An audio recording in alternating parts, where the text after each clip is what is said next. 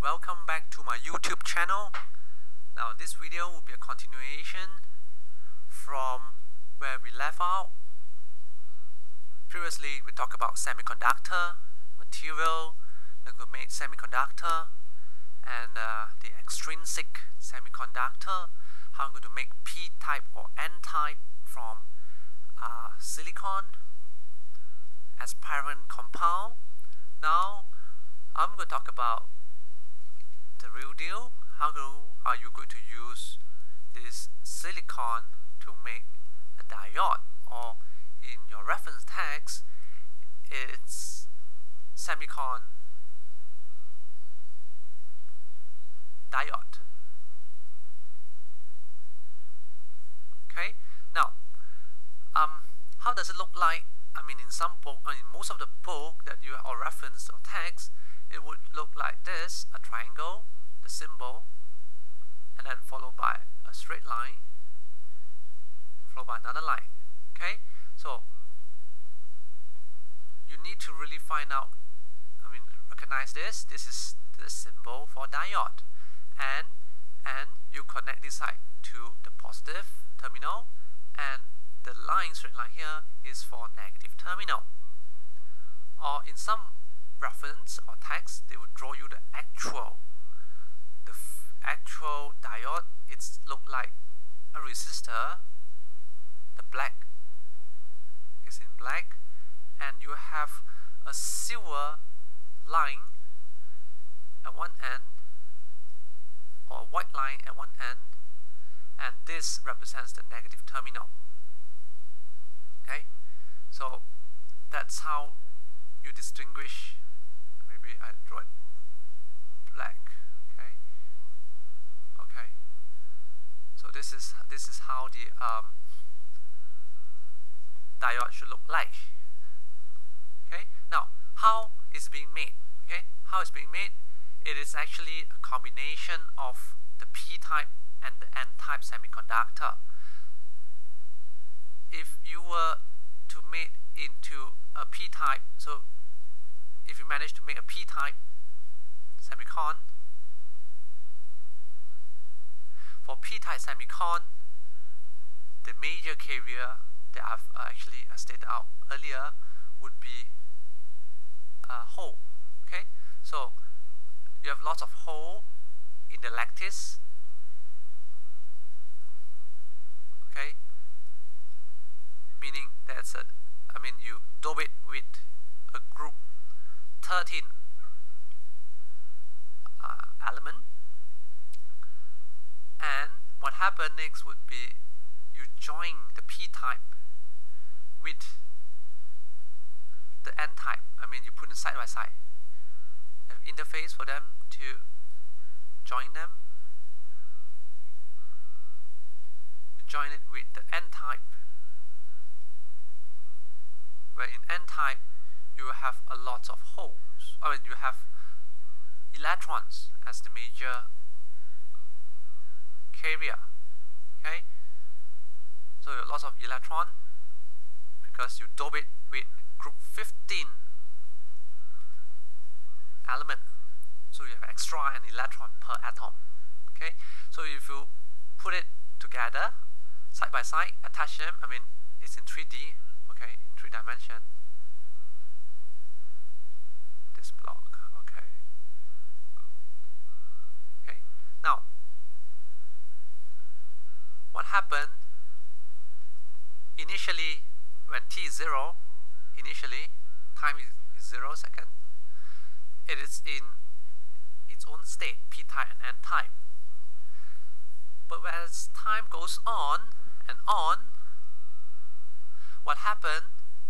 The N-type will become more positive. How is that so?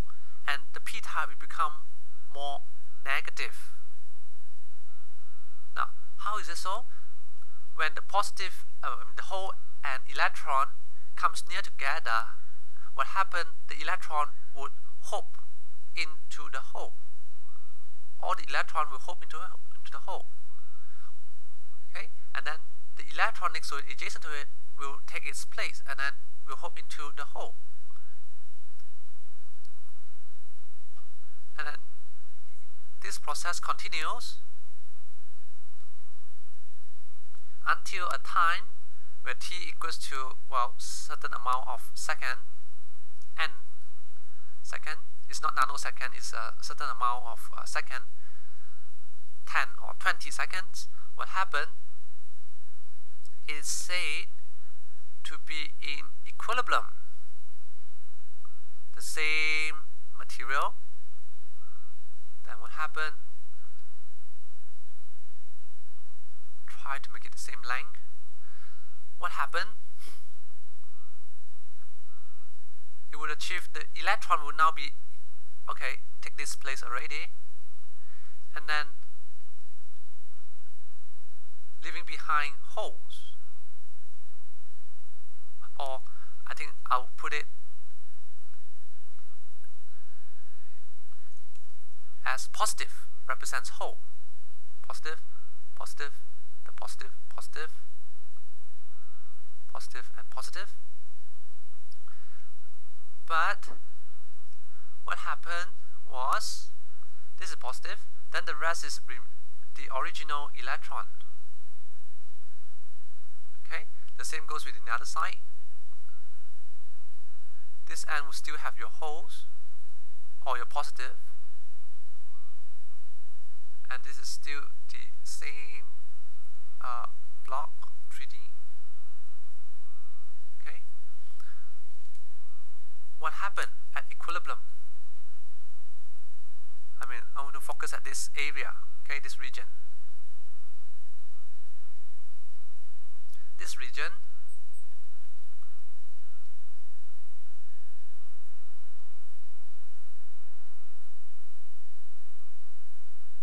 is called the equilibrium state. At equilibrium, and the form, this is called the if you care to look online, what does it mean? It's called depletion layer, depleted layer, or depletion layer. This is at equilibrium.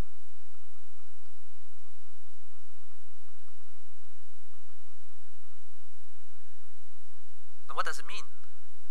It means that at equilibrium you form a depletion layer. So what happened? This layer will prevent, it would prevent further electron from hopping into the N, from the N type to the P type. No further electron could hop over to the P type at equilibrium. Okay? And because of that, because of this nature, one has to actually provide, okay, this is interesting, you need to provide, let's say you connect this N, positive, you connect it to the positive anode,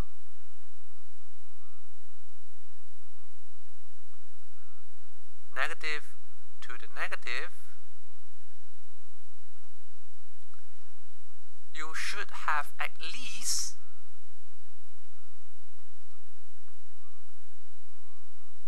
if you want to put it into a graph form, and from a reference text you see a graph, right? You have current in milliamp and voltage as in volt. For silicon, you need to provide at least 0.7 volt.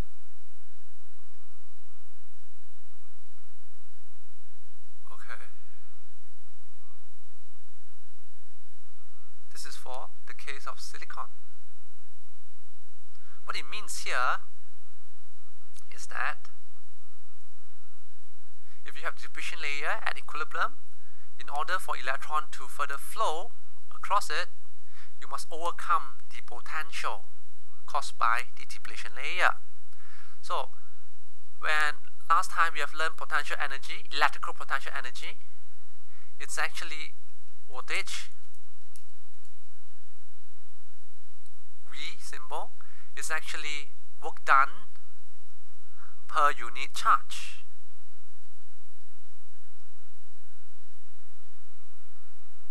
So in order to bring an electron to hop over it, you must provide at least 0.7. You need to provide 0.7 joule per electron.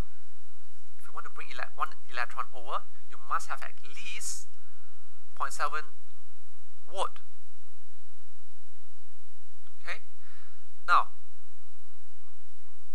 if you manage to get germanium as a compound instead of silicon, if it were to be germanium, then it's lower. For germanium, that would be about 0.1 watt. Okay, front and end it is the same, negative. That would be okay. This is for case for germanium, and of course, it's very expensive because it's so rare as compared to silicon. As I mentioned in previous video, you can get silicon from sand, but germanium is a rare earth. It's very hard to find. That's why it's expensive, but it is very efficient. You need only 0.1 watt, then your diode will start to work. Okay. Now, for this kind of configuration, positive to positive, positive to the whole, this is called the forward bias. Okay. Forward bias configuration. Forward bias meaning this is positive, this is the whole, right? This is the anode. You're positive to anode, negative to cathode, then this is called the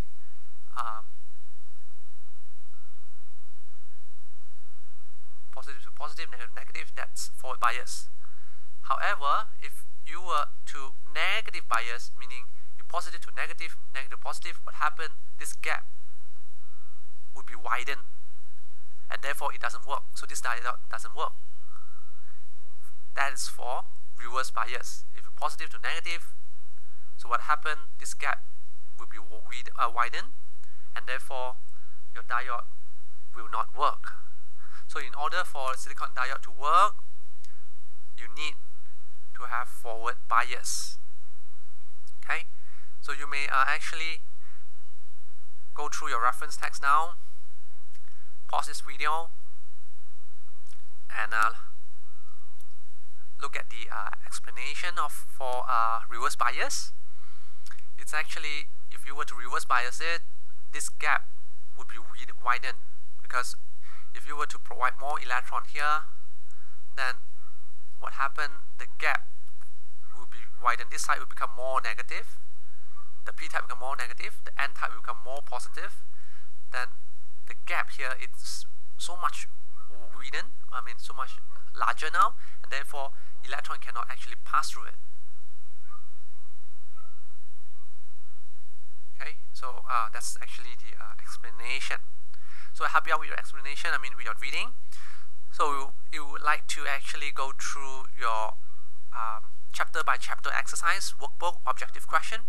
Maybe you're going to try out about 8 to 10 questions before you proceed to my next video. You might need to have at least 3 or 4 workbook for you to do, to perform the exercise, so that you get a better understanding of how to actually use those concepts. Alright, if this is first time watching my video, kindly subscribe to my channel, and I appreciate the thumbs up. Stay tuned to my next video.